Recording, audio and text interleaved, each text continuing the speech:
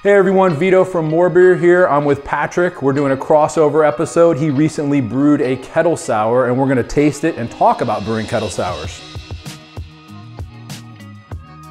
Cheers. Cheers, man. All right, so tell me about this beer, Patrick. Yeah, so I was recently asked by a friend who was getting married to brew a beer for her wedding. She requested a sour. I had never brewed a sour before on my own and figured it was a good opportunity to promote the K-pop kettle sour kit and just kind of see how it goes. So yeah, we brewed it on the DigiMash, which was my first time using that system. It was a little different than brewing on a 3-vessel system, but it all kind of came together well. And my first take away was, wow, like brewing kettle sours is actually really easy. If you have just a normal kettle, it can be kind of tough because you got to figure out a way to keep it warm, right? While the lactobacillus is fermenting. So you use the DigiBoil to keep your temperature. Yeah, exactly. What was so funny is I came to that realization of I've been using the DigiBoil as my hot liquor tank for years, and a light bulb just kind of went off and I was like, well, I can use that for the lacto fermentation. You just program the temperature and it just maintains it. You don't have to mess with heat blankets or anything else, and it went really well. So you did the video, we've got the brew day. Walk me through the brew day. People can go check out that video, but let's talk through it so we can talk about those different steps. So yeah, the brew day was pretty much like a standard brew day, to be honest. There's a little in-between part between the mashing and the fermenting that is the lactobacillus part, but the brew day was pretty straightforward. You know, you're doing a mash, and then you pull out the grains and boil it and bring it just for what, 10 minutes? Yeah, we just want to, push out, there's two things we're trying to do here. We want to push out oxygen, right? Because oxygen is in water, right? So we want to push out the oxygen and then also sanitize the wort, so bring it above 160, 180. Yeah. So just boil for 5-10 minutes. And then from there is, you got to cool it again, but then there is one step that is probably the intermediate step where you have to hit it with CO2. Right, to kind of create a blanket at the top of the kettle and then wrap it up. Yep. Pitch your lactose strain and let it go. Oxygen is not your friend at this point. What you can create is like acetobacter, vinegar kind of taste if there's oxygen present with that lactic acid. Also worth mentioning, since we're talking about a boil here, this is boil without hops. So hops are a sanitizing antibacterial agent. So the old rule of thumb is, if you're doing a lambic or something like that, you want to keep it below 7 IBUs, because anything higher than that will actually, kill or thwart the production of lactic acid. But the cool thing about a kettle sour is we're souring prior to the real boil, right? So if you wanted to make a sour IPA, for instance, kettle sour is the way to get there, because you're souring your wort. Then you could add your hops. You can go to 40 IBUs. Right. Sour and bitter, kind of competing flavors. So, balance that. I'd go for like 20 IBUs if I was trying to do a sour IPA.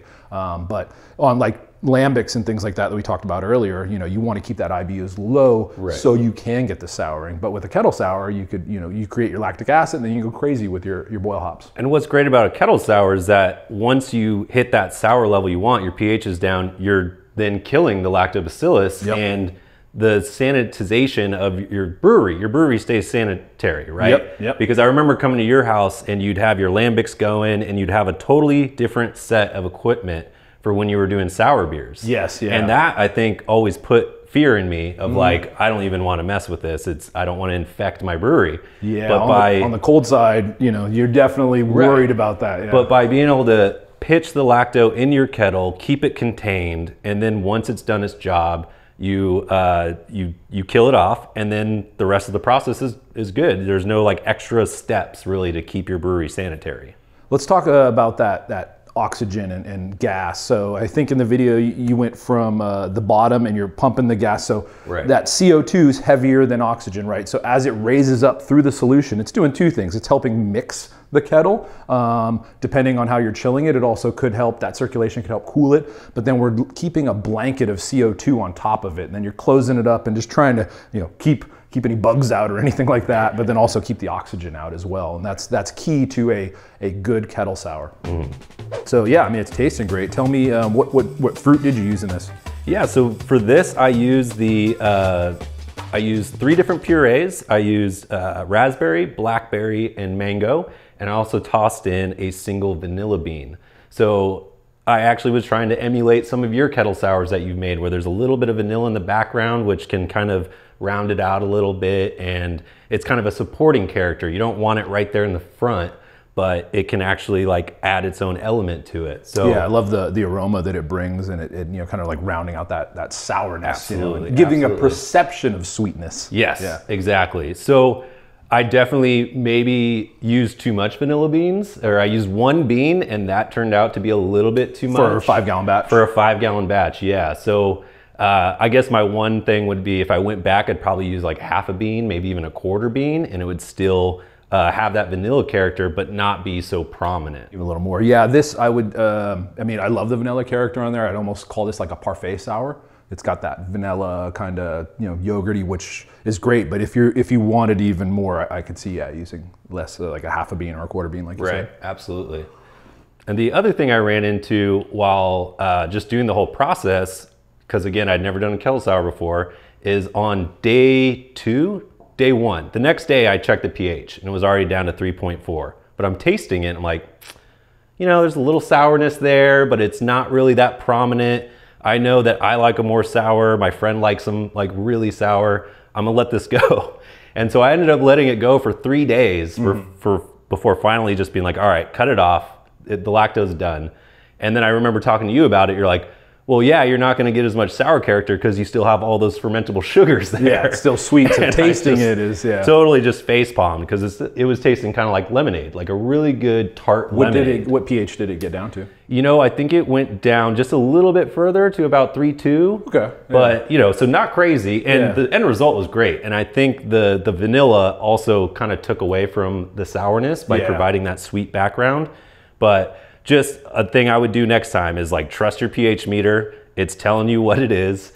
And just remember that when you're tasting it, that it's gonna be sweeter than it will be at the end, because those sugars are still there and they need to ferment out. Yeah, once it ferments and you get alcohol, it's gonna dry it out, and then it's, you know, not gonna be as sweet. You're also adding fruit, so you're back sweetening it as well. Right. And then depending on the fruit you're using, it could be a sour fruit. So think about that kind of too, is your target pH.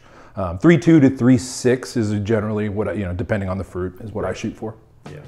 So Vito, the kettle sour style is great because it's really approachable. It's easy to get the job done. Most level of homebrewers, I think, can do it. What would you say is the differences though between a kettle sour and a traditional sour? So you know, when I hear the word traditional sour, I think, you know, Belgian sour, like a lambic or a goose or something like that. So those are, you know, take longer. The lacto, the souring, and the Brett. So Brettanomyces adds different flavors, and it takes longer to achieve those, you know, 6 to 9 months at the earliest. You know, the best ones are 2-3 year blends. What a kettle sour to me is more like is like a Berliner Weiss or a Gose or Gose. So it's just lactic acid, lactobacillus. You know, just one note, kind of, you know, one-dimensional. Dimensional, quicker. They're easier to do that. So let me talk about a little bit, you know, before kettle souring was a thing, there was sour mashes, and that's how I, you know, got into them, making Berliner Weisses. And you'd add, you know, woodruff syrup and things like that, and cherry syrup to flavoring after it. What a sour mash is, the same exact premise. You're introducing lactobacillus prior to the boil. So that's the nice thing too about a kettle sour is, you know, if you're doing a traditional sour, you have lacto Brett that you're doing on the back end, which is, you know, you have bacteria, whereas with a kettle sour or a sour mash like we're talking about, it's all pre-boil, so it gets killed during the boil, and none of those bacteria, because, you know, lactobacillus is a bacteria, is in your brew house or around afterwards. With a sour mash, what you're doing is you're adding basically unmilled grain to your mash and holding it for several days to sour on that side. So it's kind of neat. We talked about, you know, grain dust in other videos, and there's literally lactobacillus on all grains. Which is something I just learned. After years of brewing, I found out that there's lactobacillus in grain dust. Yeah, so, you know, that is a souring agent. So that's kind of the primary difference between, you know, traditional sours and kettle sours or sour mashes. I think kettle sours definitely the easier way to go because you've kind of cleaned up your whole mash tun and all that. It's you know, if you're mashing and then holding that, and then you still got your boil to do. Yeah. You know, so it's kind of splits up your day a little. I was going to say it breaks up the brew day, which can be kind of fun because, you know, sometimes a 5-6 hour brew day is daunting. It takes away your whole Saturday, your whole Sunday. But kettle sours, you can kind of do like part A after work one night and then come back and do part B like on the weekend. Yeah, yeah, definitely. The one thing you're kind of doing, at least that I like to do, is boil the wort just to, you know, kind of disinfect it first. So then you have to chill the wort down to lacto pitching temp. So that, you know, you're heating and then cooling, so it adds a little time. But yeah, you're splitting up your brew day, so it makes it easier. So Vito, for this beer, I used the Lallemand sour pitch, just as a straight lactobacillus strain for the souring, and then I just fermented it with Cali yeast. So what would be the difference between that fermentation regimen versus a traditional sour? Yeah, so, you know, like we talked about earlier, we're pitching the lacto before the Saccharomyces fermentation. And you could use, you know, like the Lallemand lacto, there's lacto blends. I've even used yogurt before, like, because, you know, there's lactobacillus in pure yogurt. So I've used that as well. So there's all kinds of grain we talked about a minute ago of using that. So there's 6 or 7 different lactobacillus strains that are good for lactic acid fermentation. But yeah, it's, you know, it's really just brand and what you feel comfortable with. All right, Vito, it was great talking about sours with you as always. So thanks for watching, guys. If you haven't tried kettle souring yet, please do. Check out the video where I do it on the DigiMash. If I can do it, anyone can do it. Only takes a couple of extra pieces of equipment and you'll be in there. So until next time, guys, thanks for watching. Hit that like button, subscribe, and we'll see you next time. Well, let's, we've got these commercial examples. I say we try them out. Absolutely. Did you bring your antacids? Ooh, might have left those at home.